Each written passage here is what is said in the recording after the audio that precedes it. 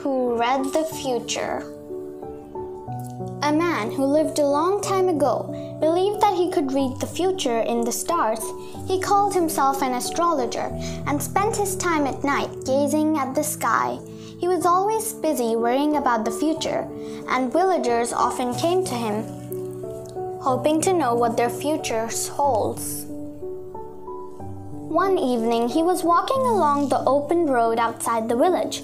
His eyes were fixed on the stars.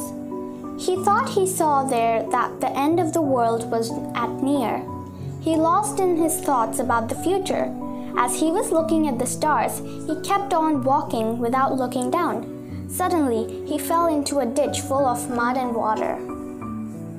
He was sinking in the muddy water and madly trying to claw at the slippery sides of the hole in his effort to climb out. He was unable to crawl out and fearing for his life. He started screaming for help. His cries for help soon brought the villagers running. As they pulled him out of the mud, one of them said, "You pretend to read the future in the stars, and yet you fail to see what's at your feet? This may teach you to pay more attention to what is right in front of you and let the future take care of itself."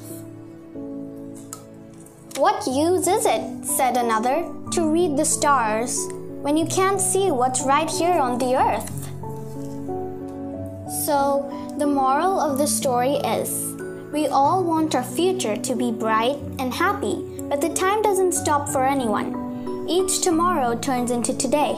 Your present is also a part of your future. There's always a tomorrow to look forward to and improve, but you can't go back to yesterday.